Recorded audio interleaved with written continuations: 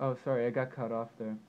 Anyway, this is part two to my video on science. Like I was saying, and do watch the first video, because it'd be very intellectually unserious of you and insensitive of you not to watch the first video and judge me for the second video. What I was saying is, people will, they'll presume that you're not knowledgeable about certain things. Very unintelligently, if you question the basic dogmas of science. Um, but I think that people who grew up with this scientific inquisitiveness, who were not looking for it as an answer for something to share in common with, as a belief system with other people, and uh, uh, and who also read a diverse number of things. Um, I think that those people would be skeptical of science at one point or another, as I was. It varies from person to person. People always vary. They're mysterious. But I don't think, whenever I hear people say stuff to the effect of, well, you're not a researcher, so you couldn't possibly know about this. I mean, you dropped this when you were young. I just think, even if I were to pick up something like research again, not only would I be, not only would I be terribly afraid of wasting my time, but also I'd always have to be skeptical about what the point of this research would be, what the point of it would be. What could science offer me that's an absolute truth that literature doesn't offer me? You might say, well, science is based in fact. Literature tells you that fact's kind of a matter of opinion. And I might say science is a matter of theory, and you say no, because it's based on observations and empiricism. And I might say, well, Hemingway and Faulkner and all these people made observations, and that I'd probably value their observations more because their observations had a air of spontaneity to them. There's something peculiar about them, and they can depict them with incredible dexterity. And scientific textbooks don't tend to do that. In fact, when scientists talk about the world, it seems relatively uninteresting. And I'm not saying that something has to be interesting to be true, but in a sense, it would be, wouldn't it, if it's new? And a true empiricism would be based in immediate experience. Science is a kind of experience which is always simulated. It's always kind of ritualistic. So there's that. I mean, experiment is in a sense ritual. It's just, and I do agree with Rupert Sheldrake. I've noticed this myself before I even listened to his TED Talks and lectures.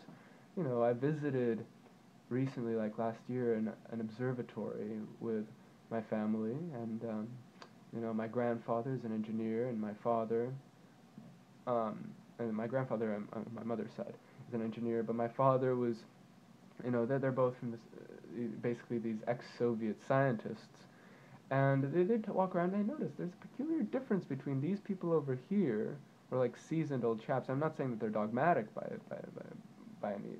I'm only meaning as an example. But there's this difference between these seasoned chaps over here and, say, the younger scientist who was the museum curator. I think I'm using that word properly. Well, the guy who was basically showing people around and said, like, gravity's our best theory.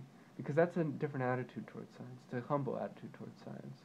And, I'm not saying that my parents are necessarily unhumble people, but, from time to time, I think if you've been doing something for a while, there's a tendency for people to get stuck in ruts, but not everyone does.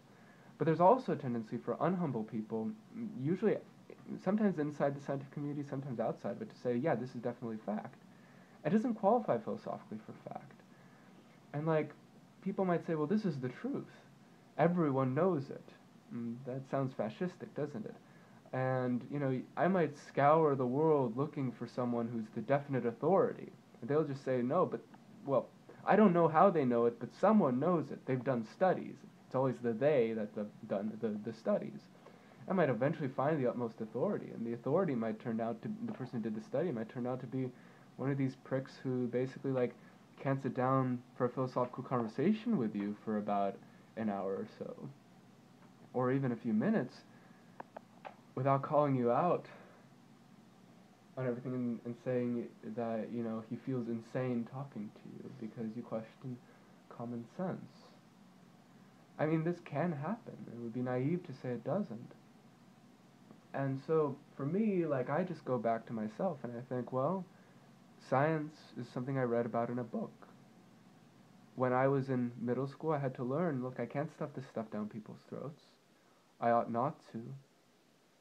And I developed a humility about it. And over time, I realized this isn't a matter of fact. It's something I read about. And anyone who encounters it read about it. And anyone doing this kind of research is doing it out of subordinating himself to a system which he or she, in a sense, read about.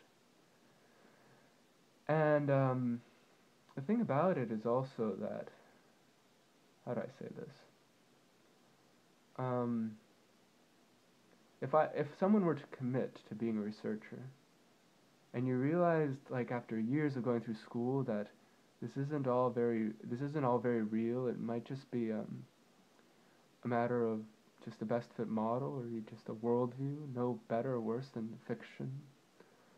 Um, Maybe even worse in some respects, maybe better in some other respects. You know, I mean, it takes a certain kind of person. It's very rare to keep going with that. I think that most people would either say, "Oh God, I wasted years on nothing," or they deny it. You know, Nietzsche observed this stuff very well. You know, and I think that